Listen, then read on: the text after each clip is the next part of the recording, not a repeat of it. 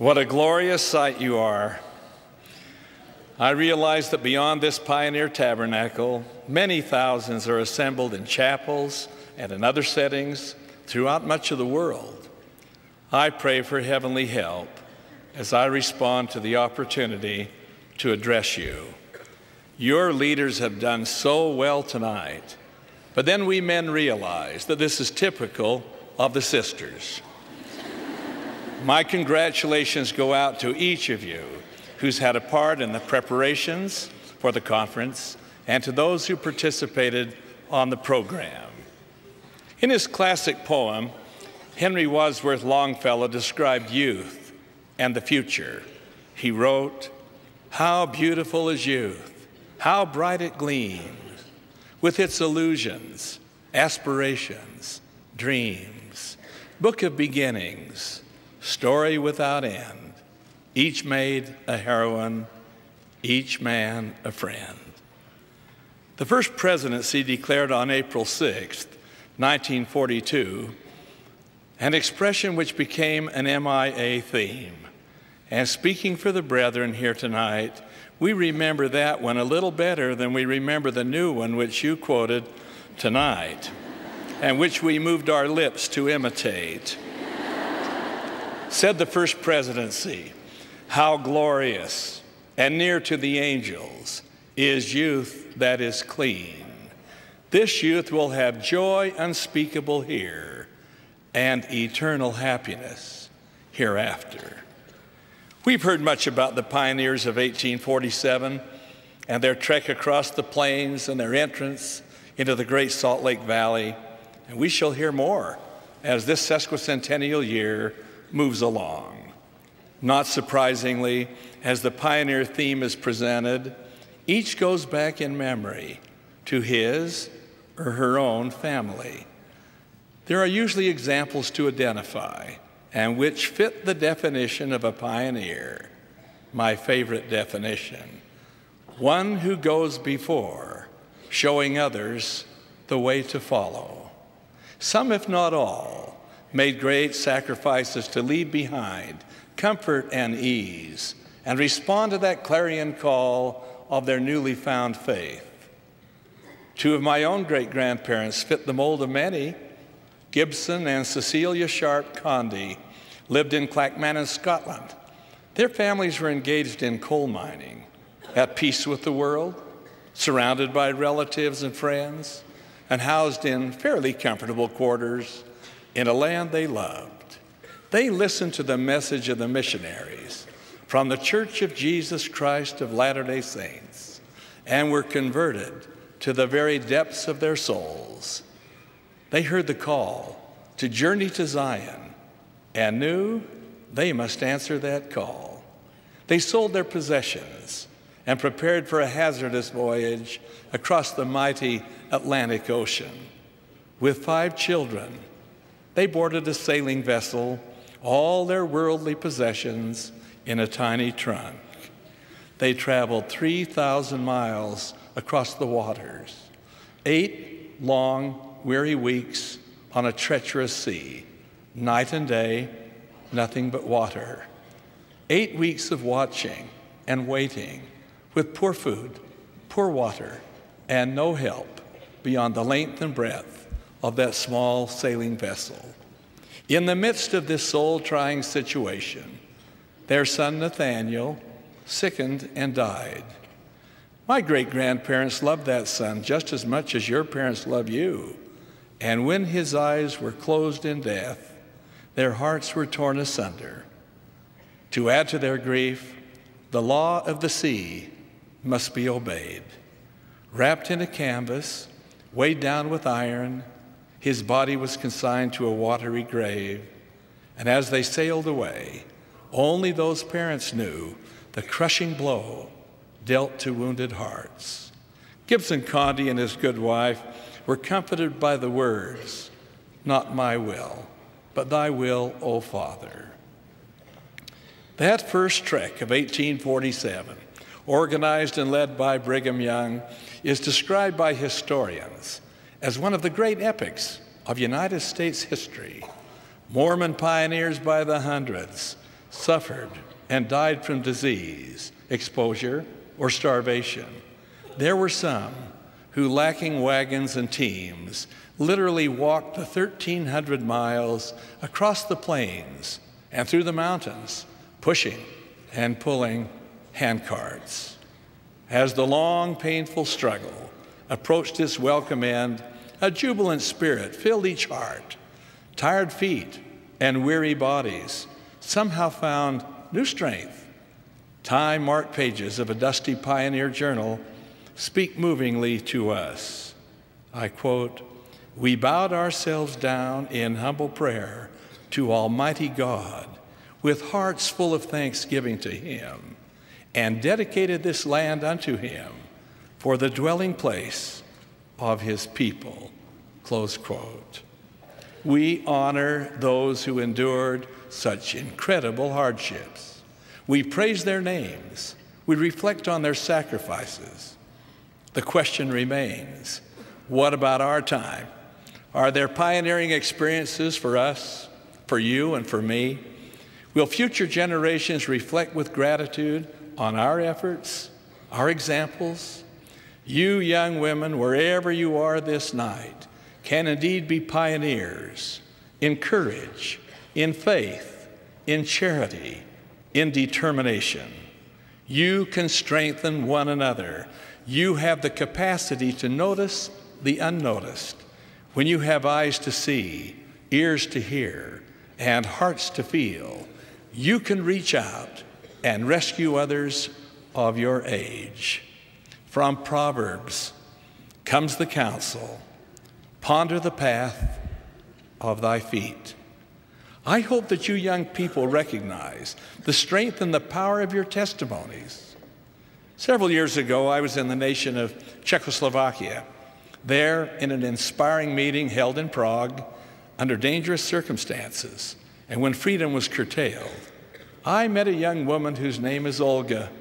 She was about 25 years of age at the time and had in the previous 2 years brought to membership in the church 16 young men and young women her own age.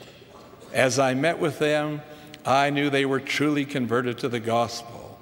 I felt they would be the foundation of the church in Czechoslovakia. They learned the truth of the gospel and felt the strength of testimony, all from Olga. When I complimented Olga and thanked her for having a testimony she's willing to share, she modestly said, "Oh, Brother Monson, I have 14 others with whom I'm working also." Later, I learned that almost all of those 14 became members of the church. The light of Christ shone in Olga's eyes as she encouraged others to come unto Him. My young sisters, we really don't know how much good we can do until we put forth the effort. Our testimonies can penetrate the hearts of others and can bring to them the blessings which will prevail in this troubled world and which will guide them to exaltation. Recently, I heard from a teenaged Jamie Palmer, whom I've known for a number of years. When she was but 12, she was diagnosed with cancer. She underwent grueling and painful treatments for many months. Today, she is bright, beautiful, and looking to the future with confidence and with faith. In one of her darkest hours, when any future appeared somewhat grim, she learned that she must undergo months of chemotherapy, followed by an 11-hour surgery to save her leg. A long-planned hike with her young women class up to Timpanogos Cave was simply out of the question, she thought. Jamie told her friends they would have to undertake the hike without her. Surely there was a catch in her voice and disappointment in her heart. But then the other young women responded emphatically, "No, Jamie, you are going with us." "But I can't walk," came the anguished reply. "Then, Jamie, we'll carry you to the top." And they did. The hike is now a memory, but in reality, it is much more. James Barrie, the Scottish poet, declared, "God gave us memories that we might have June roses in the December of our lives. None of those precious young women will ever forget that memorable day when I'm confident a loving Heavenly Father looked down with a smile of approval and was well pleased. Today, Jamie is an accomplished pianist. She's a vocalist. She's an athlete. She is an officer and spokesperson for the Make-A-Wish Foundation. In preparing to speak to you tonight, I turned to the scriptures for inspiration. The word come, I discovered, was frequently used. The Lord said, "Come unto me." He invited, "Come learn of me," and then, "Come, follow me." My plea is that we would come to the Lord. I counsel you to honor your father and your mother. May I share with you an example of honoring one's mother? Some years ago, Ruth Fossen, mother of 6, underwent life-threatening surgery. Her devoted husband and her 3 sons and 3 daughters were all at the hospital. The physicians and nurses explained to the family that they could return to their homes and that the staff was prepared to care adequately for Sister Fossen. The family expressed their thanks to the staff, but indicated a determination for at least one of its number to be present at all times. A daughter expressed the feelings of all. She said, "We wanted to be there when Mother awakened and stretched forth her hand, so that it would be our hand she would grasp. It would be our smile she would see. It would be our words she would hear. It would be our love she would feel. Honor thy father and thy mother." In the Clarkston, Utah cemetery, up north by Logan, Martin Harris, one of the 3 witnesses of the Book of Mormon, is buried. Behind his imposing and beautiful monument are the graves of others. One contains the tender inscription, and I quote, "A light from our household is gone. A voice we knew is stilled. A place is vacant in our hearts that never can be filled." My dear young sisters, don't wait until that light from your household is gone. Don't wait until that voice you love is stilled before you say, "I love you, Mother. I love you, Father." Now is the time to think, and now is the time to thank. I trust you do both. Essential to your success and happiness is the advice, choose your friends with caution, and our young speakers pointed that out. In a survey made in selected wards and stakes of the church, we learned a most interesting fact.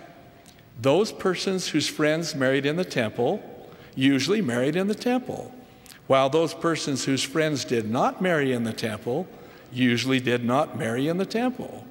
The influence of one's friends appeared to be a highly dominant factor, even equal to or more so than parental urging, classroom instruction, or proximity to a temple. I'm pleased that many of your leaders from Young Women are here or are viewing and listening in so many locations. I paraphrase a well-known poem originally written to leaders of boys. I altered it a little bit. I feel this poem is worthy for you and your young women. She stood at the crossroads all alone, the sunlight in her face. She had no thought for the world unknown. She was set for a noble race. But the road stretched east, and the road stretched west, and the girl knew not which road was best. So she chose the road that led her down, and she lost the race and the victor's crown. She was caught at last in an angry snare, because no one stood at the crossroads there to show her the better way. Another day, at this selfsame place, a girl with high hopes stood. She too was set for the noble race. She too was seeking the things that were good. But one was there who the roads did know, and that one showed her which way to go.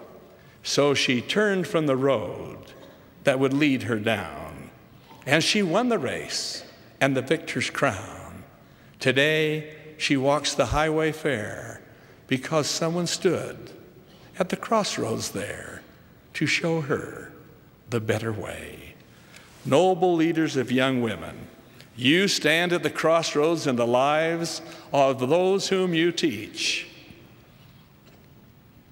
Inscribed on the wall of Stanford University Memorial Hall is a sublime truth which you will enjoy. And I quote, "We must teach our youth that all that is not eternal is too short, and all that is not infinite is too small." President Hinckley emphasized our responsibilities when he declared, "In this work there must be commitment, there must be devotion. We are engaged in a great eternal struggle that concerns the very souls of the sons and daughters of God. We're not losing, we're winning, and we will continue to win if we will be faithful and true. There is nothing the Lord has asked of us that in faith we cannot accomplish." Close quote.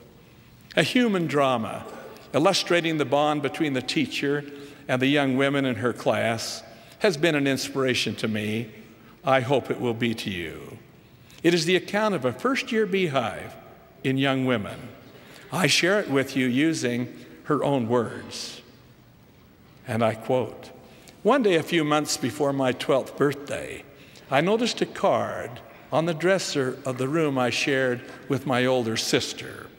It read, 'I am happy to be your teacher and hope that we have a great year in Mutual.' It was signed, Bardee." I soon learned that all of the girls loved Bardee. They visited her at home, wanted to sit with her in church, and stayed after Mutual each Wednesday to talk with her. Looking back so many years, I'm amazed that I still have such a vivid memory of my earliest real meeting with my teacher, Bardee. That first night as I walked in the front door of our ward building to attend Mutual, now young women, she stood waiting to greet me. I noticed for the first time the smile which always transformed her appearance from average to beautiful. "Welcome," she said to me. "I'm so glad you're in my class. We're going to have a great time." There was no adjustment period for me. From primary to Mutual, I felt right at home from that very moment. Over the next few weeks, I joined the other girls as one of Bardee's fans. At the time, I didn't try to figure out her popularity. So many years later, though, I believe I understand.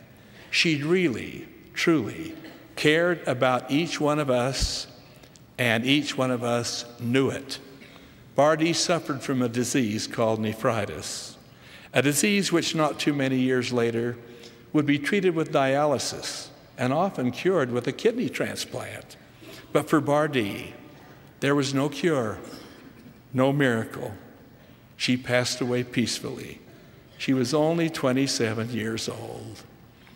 After the funeral services, as we girls stood somberly around the open grave at the cemetery, we made a vow that we would visit Bardee's final resting place together every Memorial Day throughout our lives, and that we would never, ever allow her memory to die. 40 years have gone since Bardee, this teacher of girls, passed away, yet the pledge lives on.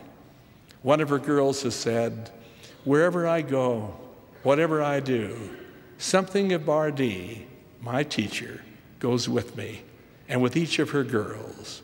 She lives on in us and in those with whom we have shared her lessons."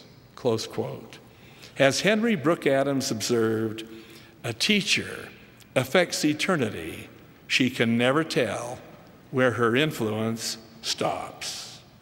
Tonight, may all who hear my voice know that this work is of our Heavenly Father. He loves you. He hears your prayers. He knows your thoughts and actions. I testify to you that Christ is our Redeemer, noting it is the eve of Easter. I know that President Gordon B. Hinckley is God's prophet. I close with a scriptural passage from Alma in the Book of Mormon, which expresses my love for you. I perceive that ye are in the paths of righteousness. I perceive that ye are in the path which leads to the kingdom of God. To all of you noble pioneers who go before, showing others the way to follow, I urge, carry on. In the name of Jesus Christ, amen.